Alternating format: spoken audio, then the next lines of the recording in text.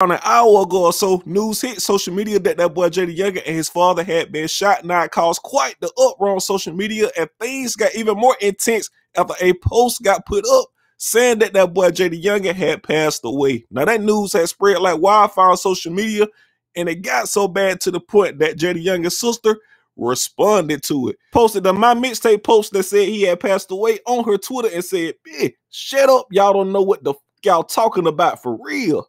Then she went on to tweet, ain't nobody effing dead. Stop and go read a book. I hate you internet freak niggas. And stop trying to confirm ish. Y'all don't fucking know.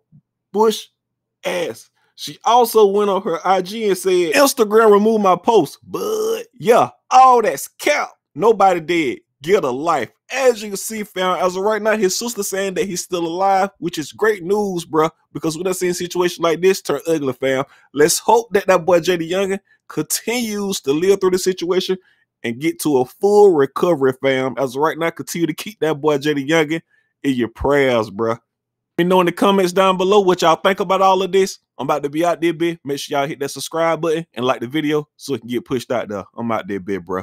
Thanks for the support as always. Oddball, gone.